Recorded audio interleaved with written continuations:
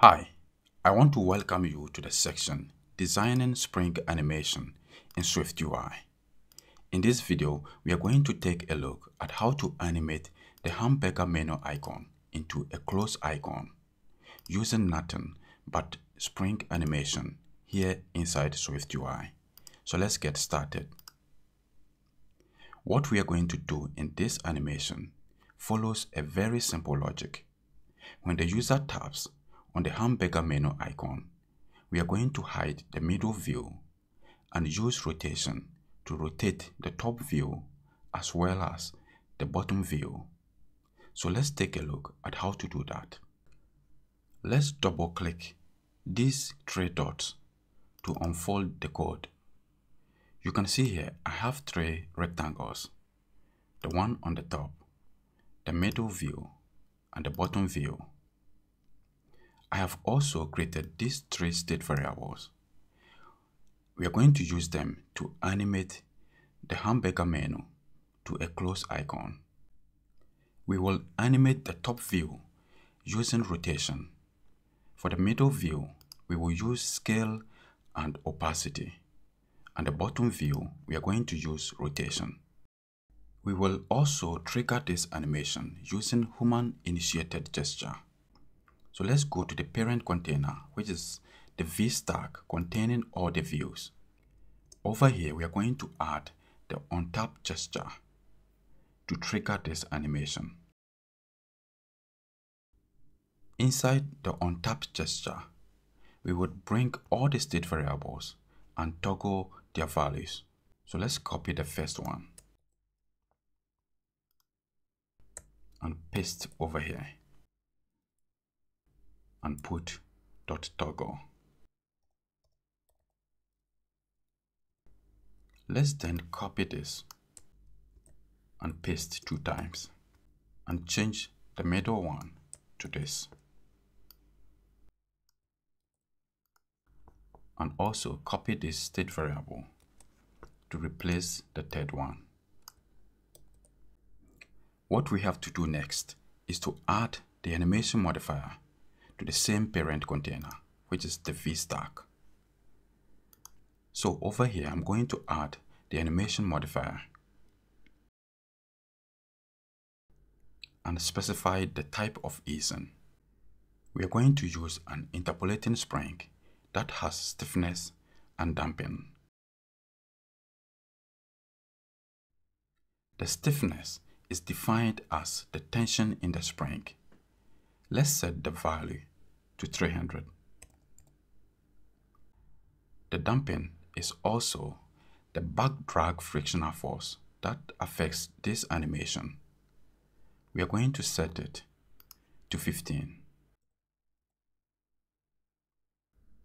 So we have added an interpolating spring animation and also human-initiated gesture to trigger this animation. What we have to do next is to use the state variables to animate the properties of each of the views we want to animate. Let's start with the top view. We are going to animate the rotation of the top view. So let's add the rotation effect modifier just after the corner radius.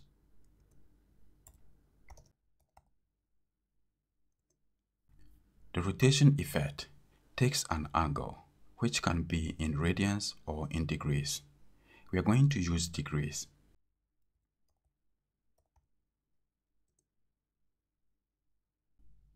Let's set the angle of rotation to 0 for the moment.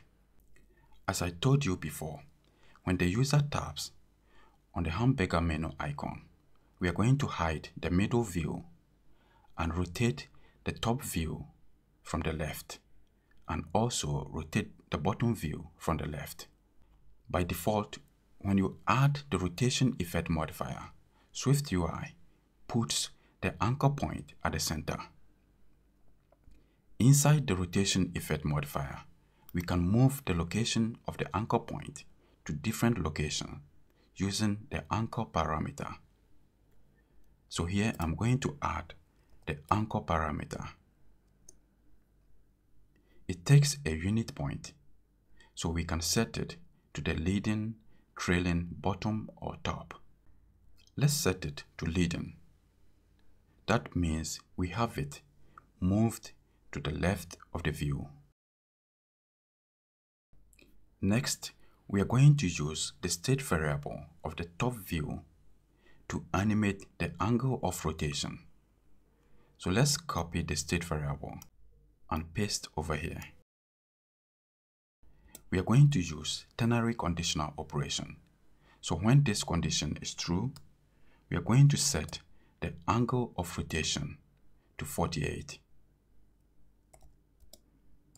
And when the condition is false, we set the angle of rotation to 0. Let's look at what we have done so far by clicking the live preview. When we tap on the Hamburger menu icon, you can see we rotate the top view from the left instead of from the center. Let's copy the animation of the top view and paste on the bottom view. Over here, what we are going to do is to change the angle of rotation.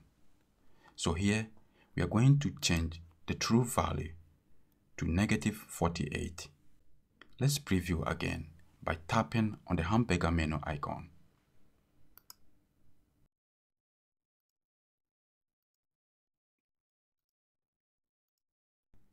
You can see by tapping on the Hamburger menu icon, we are able to rotate the two views in opposite directions with their anchor points set to the left. What we have to do next is to hide the middle view anytime the user taps on the Hamburger menu icon, and show it again when we tap on the close icon. To do that, we are going to use scale and opacity. So this is the middle view. Let's add the scale effect modifier. Next, we add the opacity modifier.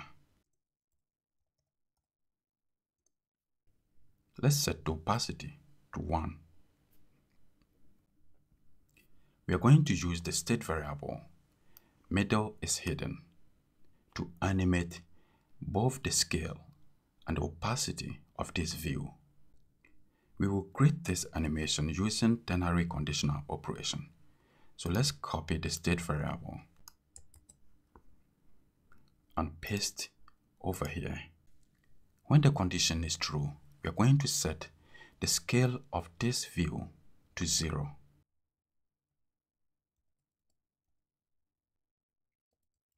And when the condition is false, we will set the scale of this view to 1.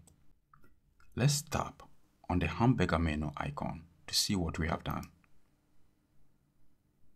You can see by tapping, we hide the middle view. If we tap again, it scales. When switching from the Hamburger menu icon to the close icon, as the middle view scales down and up, we see it, but we don't want to see the view as it scales. So you can see this small rectangle that shows over here. If we don't want the user to see that, we can use the opacity to enhance this animation. In order to hide it, we want to use the same state variable to animate the opacity of the middle view. So let's copy this one and paste over here. Now, if we tap, you can see we switch from the Hamburger menu icon to the close icon. And as we switch from one state to another state, we don't see the middle view scaling up and down. We can also specify where we want the middle view to scale from. When we take a closer look at this animation, you can see the middle view is scaling from the center, because by default, SwiftUI placed the anchor point at the center of the view. That is why it is scaling from the center. But we can move the location of the anchor point by specifying the anchor in the scale effect modifier. Over here, we can add the anchor and move it to a different location. Let's move it to the left. We can move it to the left by specifying the anchor as leading. If we tap again, you can see the middle view scales from the left instead of from the center. We can also move it to the right so that the object scales from the right by specifying the anchor as trailing. Now, if we tap and tap again, you can see the middle view is scaling from the right instead of from the center. So with this, we are going to end here. And this is how to animate the hamburger menu icon into a close icon using nothing but Spring animation.